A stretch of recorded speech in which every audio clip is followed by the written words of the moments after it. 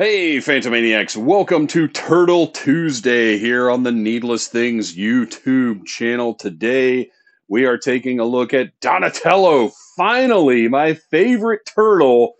They waited for the fourth wave to release him, almost like they were taunting me specifically. But my favorite turtle, finally here in Super 7's Teenage Mutant Ninja Turtles Ultimates line. Front of the box, beautiful embossed Donatello with his bow staff on either side. Little name on the front. Let's get this slip cover with the iconic, one of the most legendary toy logos of all time on the back. Oh, look at that. That, my friends, is a turtle who does machines. Absolutely beautiful. Love this packaging. I talk about it every time. You can see reviews for every single one of the Ninja Turtles that has been released thus far from Super 7 here on the Needless Things YouTube channel.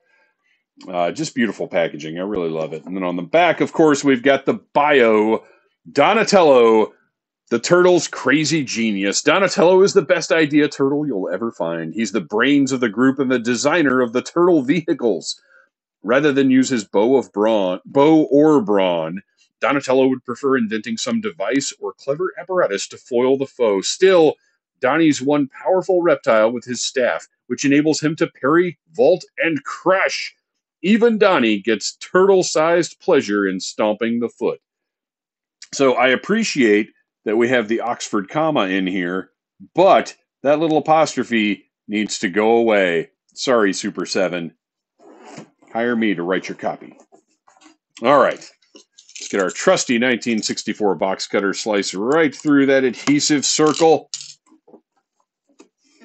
And let's see what we've got with the final standard turtle release.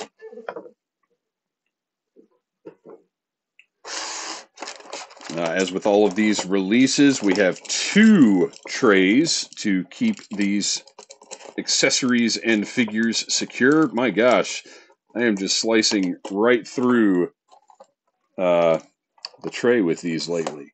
There we go. That worked a little bit better. Hopefully this guy is not going to be covered in slime like Mondo Gecko was yesterday. So you can see the sprue tree over here, classic style, all the accessories included. Pop that out of there. And of course the multiple hand options that are one of the trademarks of this line and one of the things that makes them such great modern updates on the original figures. And one of the things that causes me endless frustration because they are almost always extremely difficult to get out of this darn tray. So I have a ridiculous habit I've mentioned before that I save the packaging for all of these. Even though I do not normally save packaging, I do save it for these Ninja Turtles. And I really need to just throw it all out. But I just can't bring myself to do it because it's just so well done. It looks nice. It's classy. It protects everything very well. I need to throw all the packaging out. It's ridiculous to keep it. All right, let's see what we've got here. We've got the standard issue. These are going to have to be popped out from the back as well. Just at first glance, I've got to say, boy, that communicator does not want to come out of there. Oh my gosh. First glance, I want to say I'm a little disappointed that Donnie doesn't come with some sort of bonus electronic type things. I get it. The original figure didn't. And he only he's got the same budget for accessories that the other figures have. They have to cost these things out throughout the line. So it's not like you can just for fun go throw a bunch of random pieces of machinery in for Donatello. And then beyond that, what are they going? Oh my gosh. I'm not even going to bother getting those stars out of there right now. You can see he comes with the same throwing stars as the other turtles. It's great. They're going to stay there because that piece of tape is being really stubborn. We'll just pop Donnie out here. What machines would Donnie come with? Because this is not based on the cartoon or anything else. This is based on the original action figure line. So Super 7's not just going to make up stuff for him to come with, although there is some nice stuff included with the Turtle van they have coming out. All right, Donatello.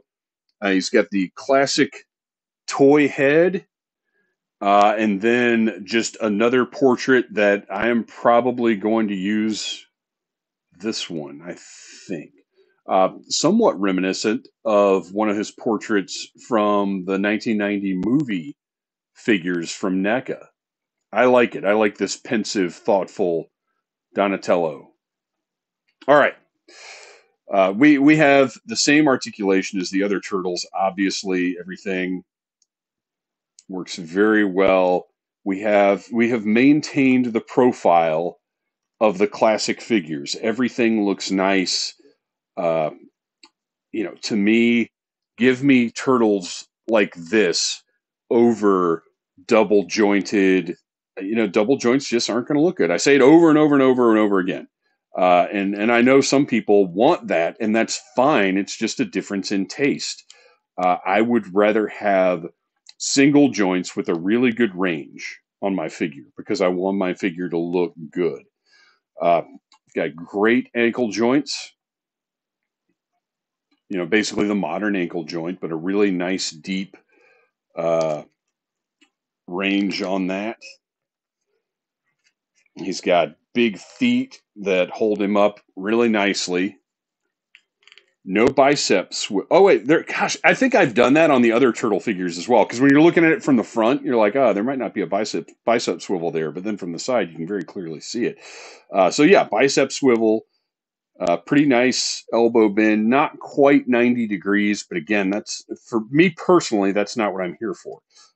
The C grips that are on the figure in the package have that pivot, and then if we pull that out, we also have C grips that pivot the other way. Get a little flash on there. I mean, I'll pull that, I'll trim that right off. That won't be a big deal, but I am a little surprised to see that. Yeah, that's going to take some trimming. Ooh, come on, Super 7. But anyway, so you've got C grips that bend the other way included as well. Very nice touch. He has his standard belt and strap, bandolier, whatever situation going on right there. And then on the back, he has the space for his bow staff. And the bow staffs, tons of painted detail here.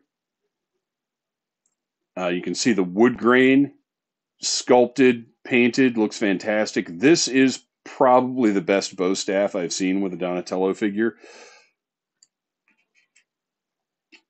This one, you can see one of them is pretty bent.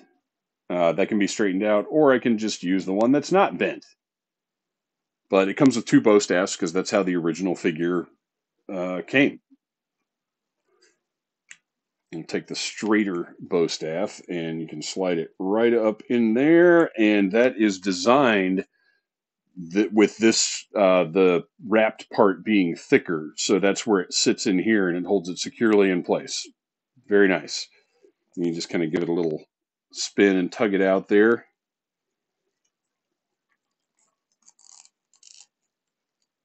And there you go. Bow staff could be a little longer, but I've always felt that way about Donatello's bow staffs. I'd like them to be, because if you look, I feel like it should be just a little bit longer, but maybe not. I've never fought with a bow staff, so I am hardly an expert. It seems like they're all about this length relative to the figure, so I guess that's accurate. They know what they're doing. I just love the way these turtles, the way that they pose, the way that they look. Super 7 has done such a fantastic job translating these legendary figures into a modern style. I'm just so happy.